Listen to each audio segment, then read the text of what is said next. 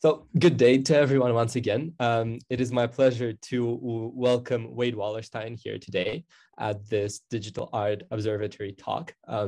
As Wade has already mentioned, he's a digital anthropologist, co-director at Transfer Gallery, and founder of Silicon Valet. And today, Wade will hold a talk with the title of Curating the Digital. So Wade, without further ado, I will yield the floor to you, and we're excited to hear the talk. Oh yes, one last detail that I'll add is that we will host a Q&A session after the discussion, so please make sure that you make a note of your question and you'll get a chance to ask at the end, definitely. So without further ado, Wade, the floor is yours. Okay, just give me a second while I screen share. I have a little presentation. If anything goes down or you can't hear me or it's laggy, just let me know and we'll get going.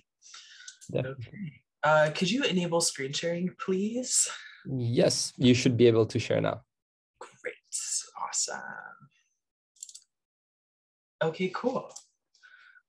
Hey guys, welcome to my presentation on virtual phenomenology. This talk is all about curating the digital. I'm really excited to be talking about this topic with the DAO Observatory and V-Art because in the rise of crypto, there are some affordances of the material that we're working with and some deeper considerations about what it really means to experience artwork online that I think are absolutely crucial that we pay attention to in this phase. So, I mean, what is curation? Like, we hear that word all the time online, and in the dictionary, the definition is to select, organize, and importantly, look after the items in a collection. But right now, we're experiencing a little bit more of the second definition on this list, which is to select, organize, and present online merchandise, information, etc., using professional or expert knowledge. We hear this all the time with DJs curating Spotify playlists and journalists curating podcast playlists and things of the sort. So during this presentation, I'm going to kind of dig through what curation has been, what it means today, and how we can take this field forward in the future. As we see today, curation has become a way of presenting ourselves online, particularly on social media. And so there's a reason why this is important. Beyond just, creating interesting things for people to experience. Curation is important because real life is created inside the collection through technologies and techniques of display, as much as it is by the materiality of the artifacts itself.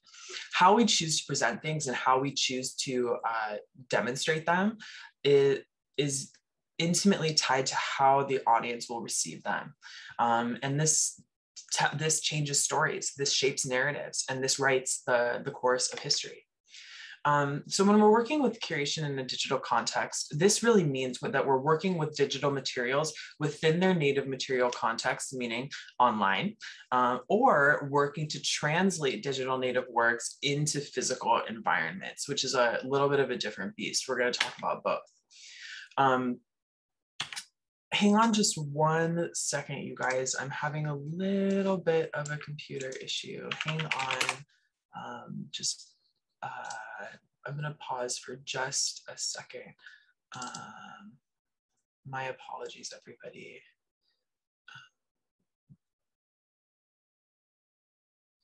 Okay, cool. So as I was talking about, from this quote from Hedy Geismar, real life is created inside the collection just as much as by the materiality of the artifacts. And that's why this is important.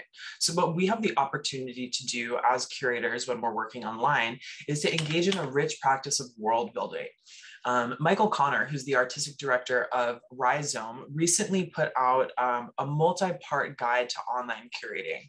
It's totally kick-ass. And in the piece, he explains that online exhibitions are not just recreations of physical ones or stand-ins for physical gallery spaces, but are full shows in their own right. They exist separate from physical space and they can stand alone. He wrote that the online exhibition can be more than a space of simulation, documentation, promotion, and access, and that the online exhibition is best understood as distinct from and connected to the embodied and situated experience of practitioners, the public, and even the gallery world. While online exhibitions create their own worlds, they're still situated within a larger art historical context and have real meaning for the art world. They affect how we conceive of the pieces, they affect the value of the pieces, and not to mention the artists and curators' lives. And this is something that we really need to pay attention to and give credence to as we continue to develop capacities for metaverse world building. So let's keep talking about why this is important. I mean, I'm going to keep talking about why this is important over and over and over again. Here is an example of an image from the 2017 Whitney Biennial. It's a work by Porpentine Charity Hardscape. And in this exhibition, they took her piece, which is a net art piece. It's created in hypertext, and it's a hypertext, and it's a hypermedia adventure sci-fi story. And it is really meant to be experienced on a personal desktop. But for the Biennale, they took out the work, they projected onto the wall, and you experienced it in physical space, as you can see here in this image. But in the gallery space, the works were flattened, they were removed, and they really didn't have the emotionally impactful experience that I had originally had when I had seen them online. And so interestingly, here's a screenshot from the game. It's called With Those We Love Alive. And as you can see, it's text-based. And interestingly enough, in an Art Forum article that same year, Porpentine told Dawn Chan that she always envisioned someone playing her hypertext games alone in their shitty apartment on their computer in the dark, holed up and reclusive. And so once the works were removed from that native context, they were taken out of the online situation, they were flattened. They lost their aura, if you will. And this kind of stands in really stark contrast to this idea that's been really popular in the art world, that art is elevated in the white cube gallery space. For a work like Hardscapes, taking it out and putting it into the white cube space actually takes something away. Rachel Green in the year 2000 summarized this when she was writing about net art for the first time in Art Forum. And she said that beware that seen out of their native HTML, out of their networked social habitats, these works or net art works are the equivalents of animals in zoos. And I think this is a really interesting quote to think about 21 years later after it was written. And it sums up a lot of the ideas that we've been dealing with so far, and really goes on to underscore the fact that the material conditions in which a work of art exists play a vital role in the phenomenology of the piece and the reception of the piece, and is something that we really need to be paying close attention to. Hang on. Okay. So let's get a little bit more complicated. But what happens here when the online experience is more impactful than the offline experience, as we saw in the case of Porpentine Charity Hardscape? In his famous, I want to present this quote by Seth Price. His famous piece, Dispersion, talks about the movement of images and artworks and capital through society. And this quote underscores the most crucial aspect of art in the age of mass communication. What happens when a more intimate, thoughtful, and enduring understanding comes from mediated representations of an exhibition rather than from a direct experience of it? This may seem trite and stands in contrast to the last example. And of course, you know, it seems like a no-brainer that a digital work is going to look better on a computer at home than a gallery. But what about when physical works are more impactful on a computer at home? I present to you the perfect example, the Mona Lisa. How many people have gone to the Louvre in Paris and been totally disappointed? You expect this fabulous, beautiful image that looks like this, as you see here, but in reality, what you get is more like this. I have always been fascinated with her. Her images on mugs, on postcards, all over my Instagram feed. But when I went in person, it looked a little bit something like this. And it wasn't the kind of mystical moment where I look at the artwork and I just have this feeling that's indescribable. We can't just say that this is digital and needs to be shown online, this is physical and it needs to be shown offline. We need to be paying attention to the circulation value of work, because here, as we see with the Mona Lisa, the circulation value, the way that it's able to spread and disseminate itself through society, has outweighed its exhibition value, simply what the image is when you look at it. And so the digital curator of today not only has to work with a material interface, but also within a specific circulation paradigm in order for their work to be seen properly.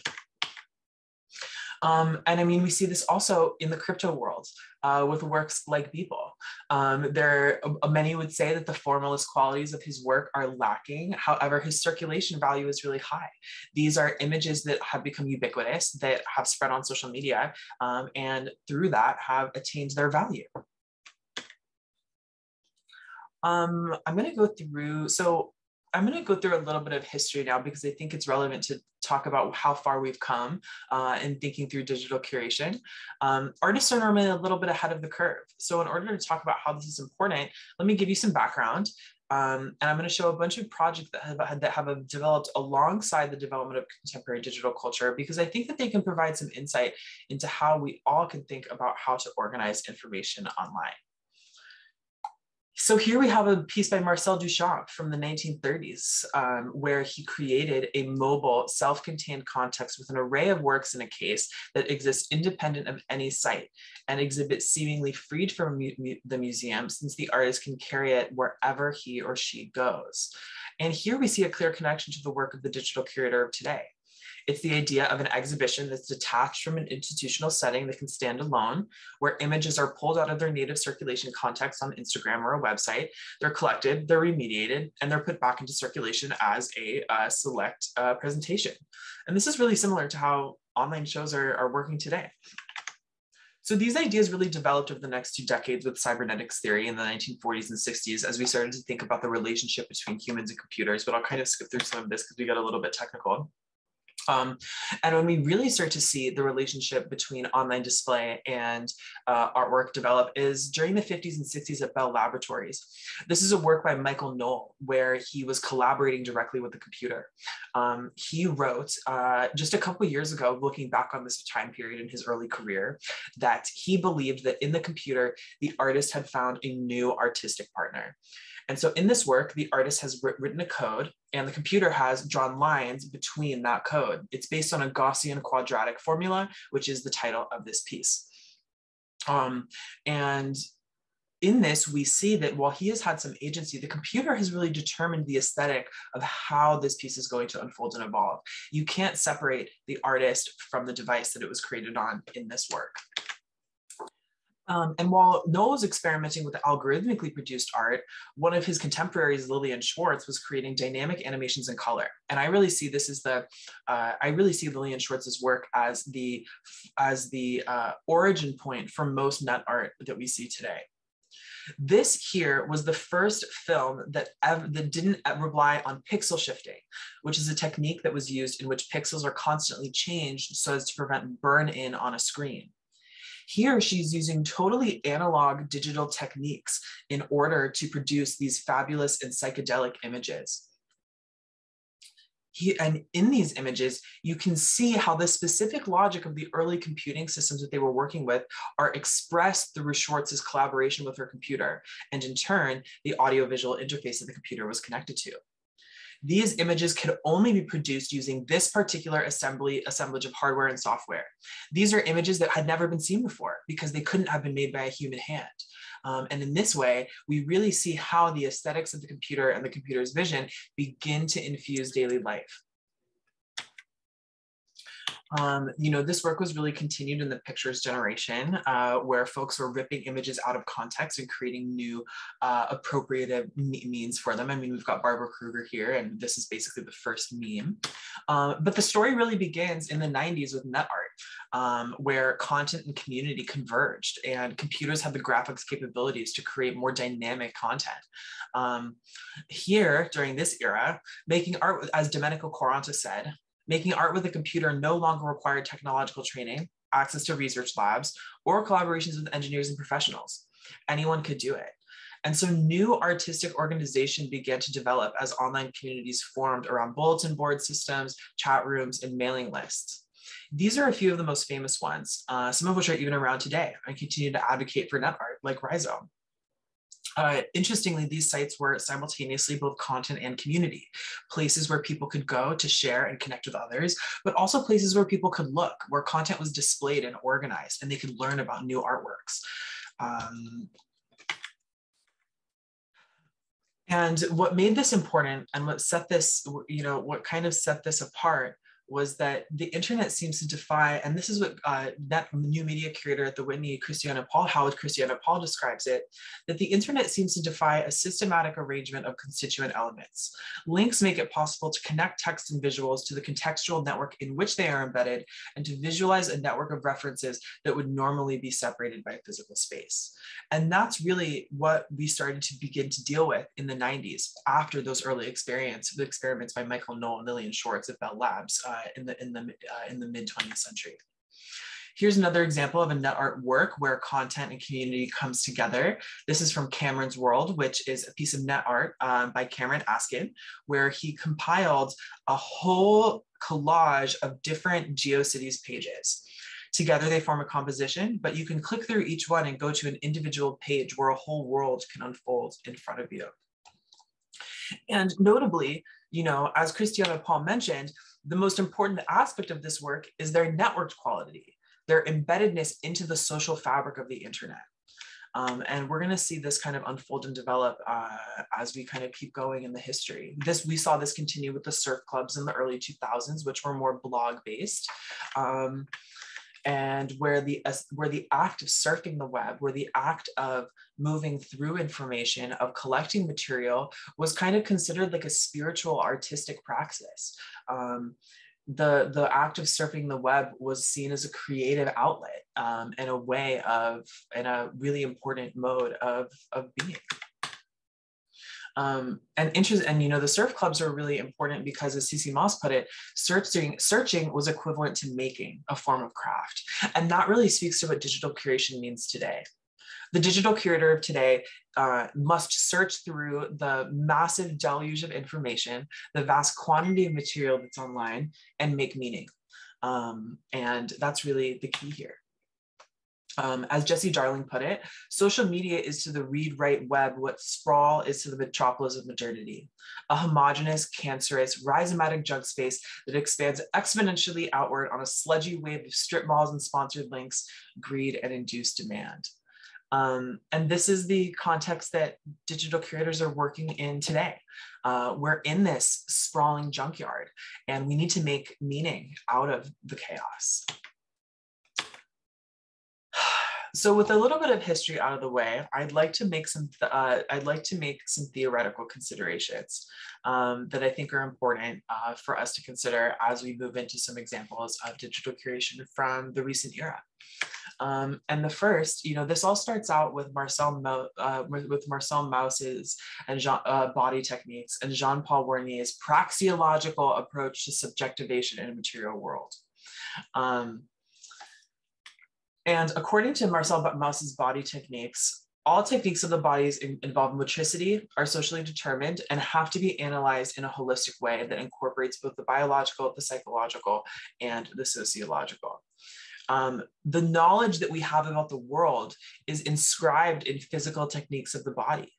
And this is important to take into consideration as we're clicking through web pages, looking at shows. What are our eyes doing? How are we sitting? How are our hands moving and clicking and actually engaging with the material? As Mauss put it, there is no technique of the body that does not incorporate a given materiality. And so when we're thinking about the digital, we have to think about the specific body techniques that are employed in order to engage with that material. Another important consideration is a praxeological approach, which praxeology is a really big word, but it really just means the study of human action, because how we move through the world determines how we understand it. And this approach brings together motricity, perception, agency, material culture, the subject, our unconscious biases, and even large societal power systems. And praxeology really seeks to understand how all of these things come together to determine how we move. But all of that complicatedness aside, the big picture message is that we experience the world by moving through it. By being in the world, that's how we know what's going on. And so by creating immersive online environments, by working with the affordances of digital material, we create deep and rich and meaningful experiences for viewers. we could talk about Foucault because, you know, we can't really get through any kind of presentation without talking about Foucault. But he really talked about techniques of the self in his writing, and that's something that digital curators often are working on employing. The subject for any online exhibition is working within a space of power that's defined by the curator. And this is something that the curator has to take into consideration. They have to work on subjectifying the viewer. The viewer has to understand this or collapse the space between themselves and what they're looking at and the material. And through developing techniques of the self, by working with the ways in which people can come to define themselves and come to understand the world around them, again, we can create richer phenomenological experiences. And so that brings me to, you know, the title of the presentation, phenomenology, which is really the kind of key entry point that I want to bring to you today. In his 1994 book, A Phenomenology of Landscape, Chris Tilley explained how a phenomenological approach to thinking about landscapes is vital to understand how people exist in the world and in space. Phenomenology is a study that reinscribes in space the relationship between the human body, agency, temporality, and social production, which is a perspective culminating in the understanding and description of things as they are experienced by the subject. In short, it is about the relationship between being and being in the world. And in examining these digital curatorial projects, a phenomenological perspective helps us to understand how these projects appear to us, make us feel, and how we experience them as visual and material artifacts of our world that we can only experience through our bodies. Phenomenology is the manner in which people, again, as I said, you know, just a little bit more depth, phenomenology is the manner in which people experience and understand the world. And it's really, you know, the first person subjective experience as they receive it. And being in the world is comprised of a process of objectification. That's really how this works. People need to objectify the world by setting themselves apart from it. It's the distance between me and what I see on screen. And to be human is both to create this distance between the self and what is beyond, while also attempting to bridge this distance. And that bridging is where the digital curator comes into play. There are a lot of different ways that we do this. It's through our perception, through our movement, through our intentionality, our emotion, et cetera, et cetera. And we experience places on multiple different levels at one time. And in our brains, sort through these different levels to create that distance, which ultimately creates meaning for us. As you know, there's personal space, community space, regional space, political space, imagined space, and all of these kinds of spaces collapse together in our minds. Digital curators have to create this space, and they have to work within these different conceptualizations of the audience in order to create an exhibition environment that taps into how the viewer is going to activate it. So that, and ultimately what phenomenology brings us to is this big question, which is, what does the metaverse feel like? That's what digital curation is all about. It's giving somebody a feeling, bringing them into the world, working with this idea of subjectivation, working with this idea of distance between the viewer and what they're viewing, and really engaging that in a meaningful way to tap into people's feelings and to tap into what they have going on in their internal lives. For instance, take a look at this. These are a series of works from a personal project of mine. It's called the same title, Virtual Phenomenology, where I've used ethnographic methods to visit different virtual worlds and record what it feels like to be there. This is a view from a forest floor in the rain. And staring at this looping video gives you a sense of what it's like to be in this wet, watery, and forested world. Here's another example from the same series of virtual phenomenology where the video really helps us to understand what it's like to be standing in this virtual forest, to feel the wind blowing on our faces as the mist rolls in over the pond. It's fall and the air is crisp and the leaves are swirling around. And and again, through this project, I aim to give these small windows of moments into the virtual so that we can better understand the phenomenology of what it means to be there and why it's important. This is another work in the series that represents a virtual downtown San Francisco. And here we have again another view of San Francisco, of the Bay, the Golden Gate Bridge in the background. I love finding virtual representations of San Francisco because that's the city where I'm from. And as you look at this, really think about how this makes you feel. Does this look like the real thing? Are you fooled by the simulation? Do you want to go there? And what kind of emotion are you feeling as you look at this kind of dusky sunset over the foggy water?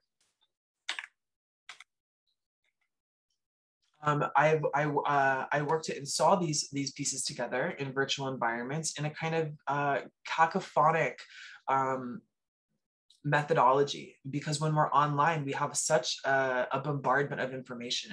And as any gamer knows, virtual worlds are fast-paced, constantly shifting and fragmented, and the installation of this piece aims to replicate that.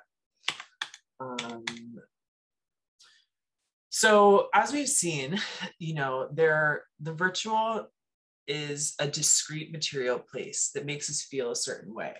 And what's really important to really drive home in all of this is that both the online and the offline are real.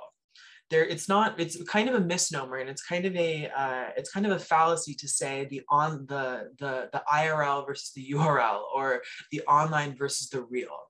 The online is just as real as the offline, and real life happens in both places, as much as we might like to think that it doesn't. The virtual and the actual, as Tom Belsdorff put it, are not reducible to each other, even in their mutual constitution. So while the online world affects the offline world, they're both separate and discrete material places where things can happen and people can have agency.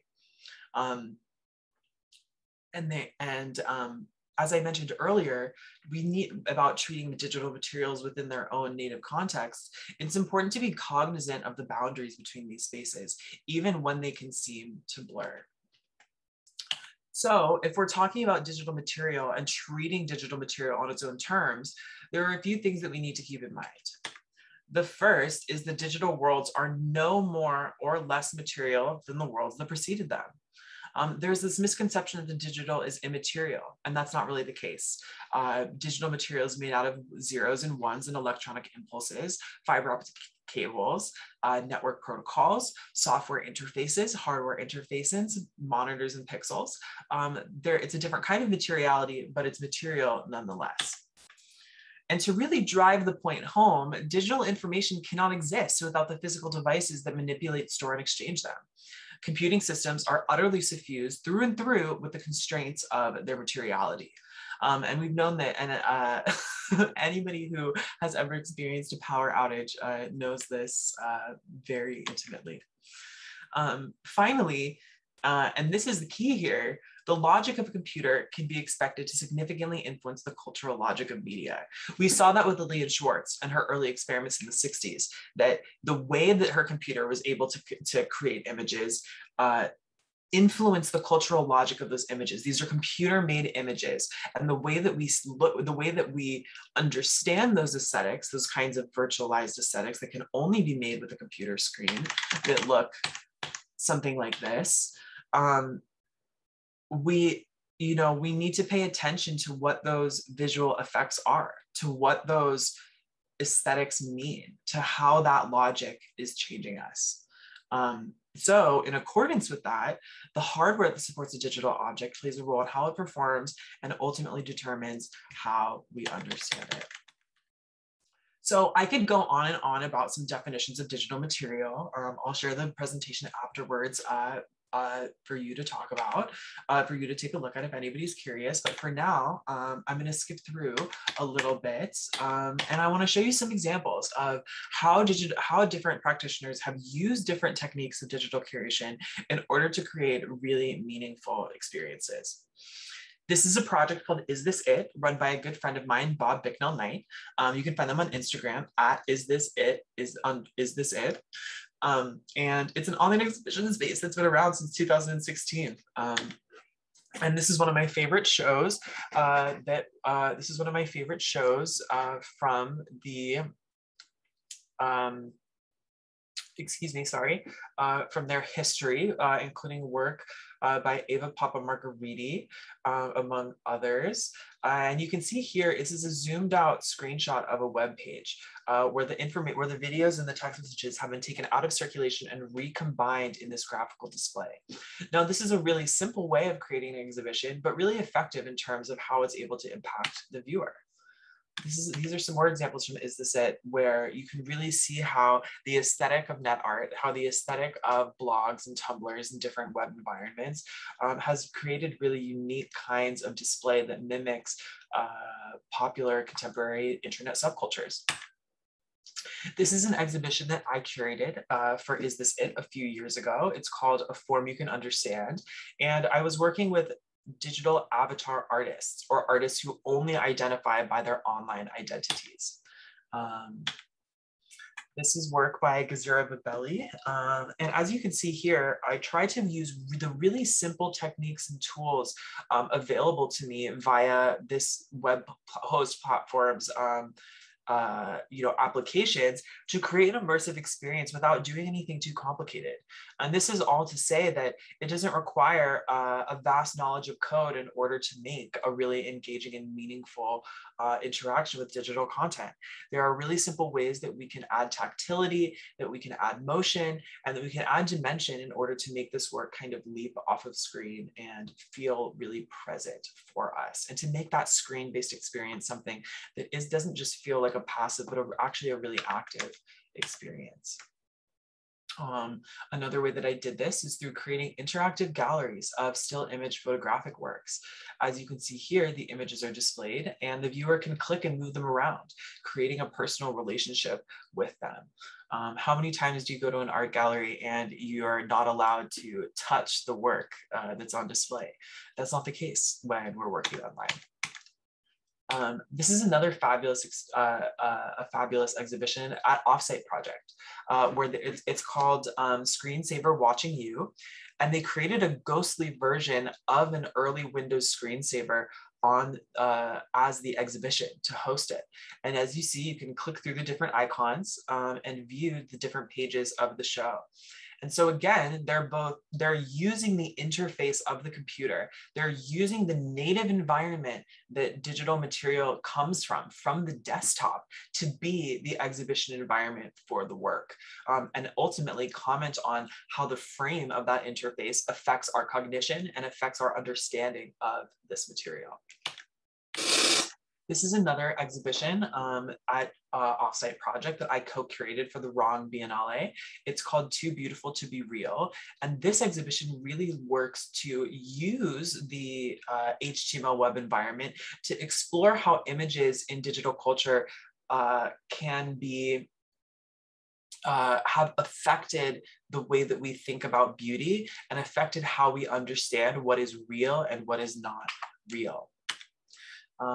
These are some videos from the exhibition where we've tried to install them in a way where the boundary between what's physical, between what's virtual, between what's interface and what's exhibition content is totally blurred. And you see that in these videos, these video tours where I'm scrolling through the show, and it's hard to tell where one work starts and another one ends. This part here is actually an amalgamation of a number of different works together that have been collaged so that you can't really see the boundaries between them very well. Here's another example from that same exhibition with works from Chiara Ribot, Alice Bucknell, Eva Papa-Margheriti, Kakia Konstantinaki, and Faith Holland. This is an exhibition that I curated as well for our Offsite Project called The Finder, where again, I try to utilize the desktop interface and really explore how living through the desktop, anyone with a digital studio practice, any kind of artist today basically lives in their desktop, to really understand how the structure and the format of our desktop is affecting our creative production as artists and curators and creatives. This is a work by Katya Konstantinaki, where she took the desktop and she animated over it, creating this kind of hyper real and confusing, but also multi-layered depiction of her desktop and virtual studio. Here we see the different spaces of the digital collapsing, the imagined space, the virtual space, the desktop space, the workspace, the personal space, the life space. It's all kind of coming together here in this kind of fantastical and abstract composition. And I think that this is a great metaphor for how our digital faces impact us, and also demonstrates how this show aimed to really utilize that architecture to make a point. Here's another example of a great show by Feltzine. They put these together, these wonderful online shows that are really simple and straightforward with images. You can click and tap and drag the images around. And again, as we saw in the show that I mentioned just a few minutes ago, this tactility really facilitates the connection with the virtual artwork. Here is an online exhibition put on by Cluster.collective. Just another example of a spatialized immersive experience that changes our relationship to the work. Which brings me to, you know what, guys, I'm going a little bit out of order today, but that's okay because we like to switch things up a little bit. But something else that's really important to take into consideration as we're thinking about native environments, this is a web environment. These are obviously web environments and desktop environments. But as we're thinking about native environments, what about game worlds? And so this is a really wonderful project by Drew Nikonowicz, who's based in Illinois. It's called Localhost, and the gallery runs entirely on Minecraft. And for each exhibition, the curator rebuilds a new gallery that's custom for each work in the show. These are some more stills from Localhost Gallery taken directly from Minecraft. And there's something really to be said in digital curation about going to where the people are. And I think that this is one of the most underutilized and undervalued aspects of the virtual world that curators and the fine art world at large have yet to tap into. I want to present to you this project by Laturbo Avedon.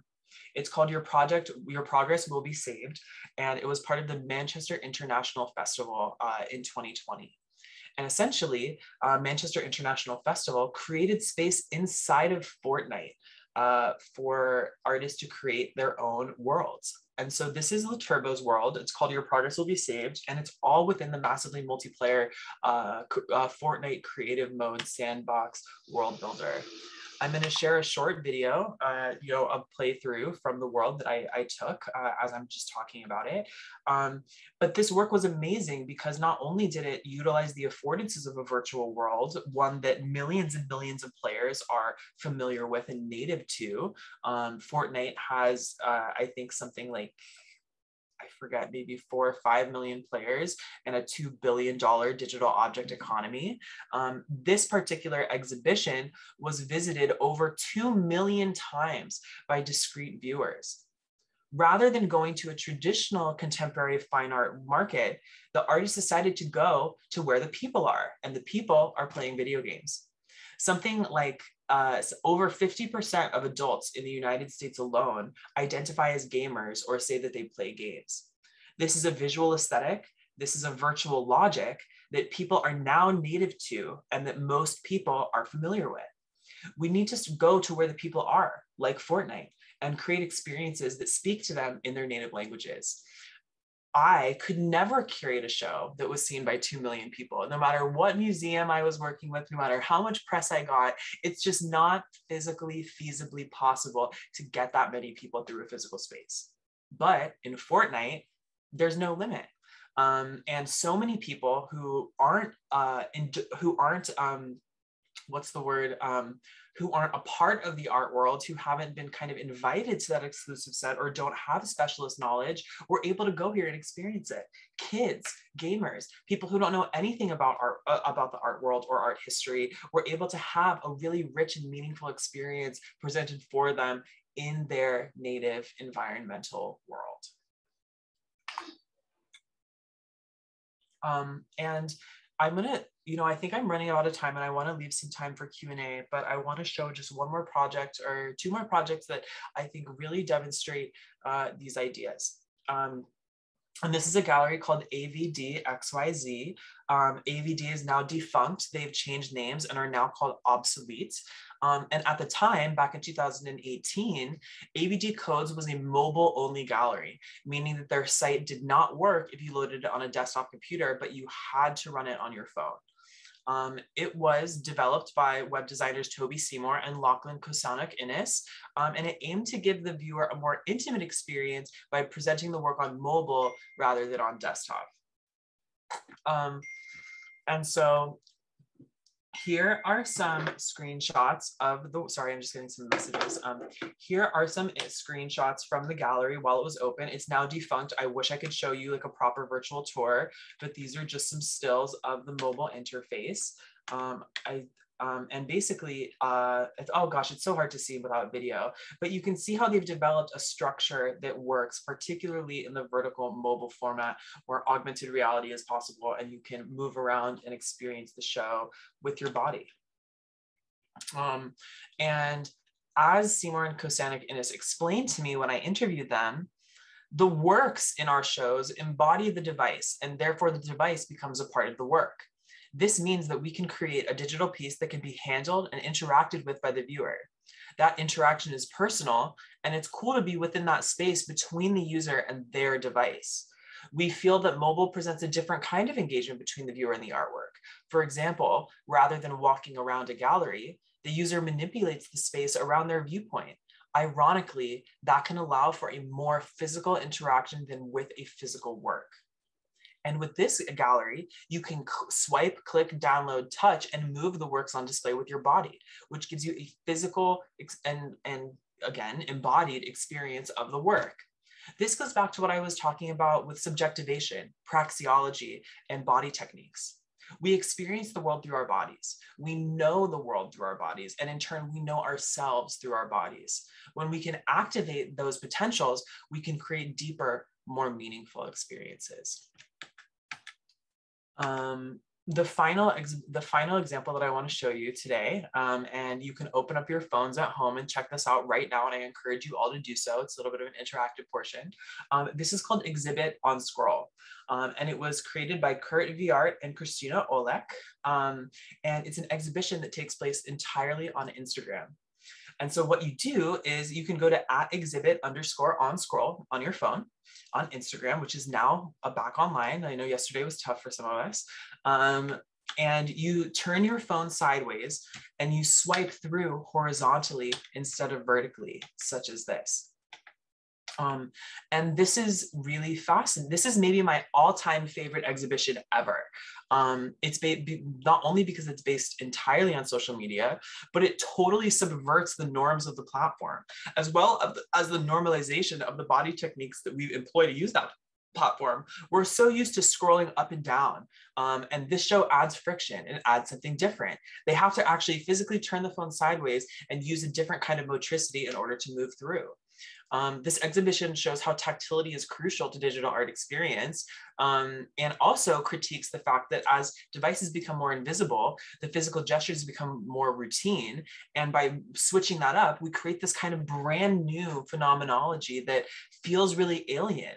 The traditional relationship between the user and the interface is upended, and the artist reclaims control over the experience of their work back from the platform and from the hardware developers. You have to really reconsider here how your body relates to the content on screen. Once unconscious movements are suddenly awkward and you're holding an alien device in your hands. Oh my gosh, I totally went over my time, but I think that that's a great place to stop and have some conversation. I've got tons more digital curatorial examples that I can share with folks of excellence that has been going on lately. For instance, this is an example from CTM Festival this year of an immersive virtual exhibition where unique avatars and fantastic environments were created. Here's another example, Digital Artist Residency, which is a UK-based program. blah, blah, blah, more information. This is an online exhibition that I curated for Transfer Gallery called Pieces of Me. Here on screen, we have work by Rick Silva. And here is an example of an exhibition in crypto space that was curated in 3D on New Art City. So yeah, I think with that, I will stop there. Thank you guys so much for coming to the presentation. And I'd love to, take any questions if anybody's got them.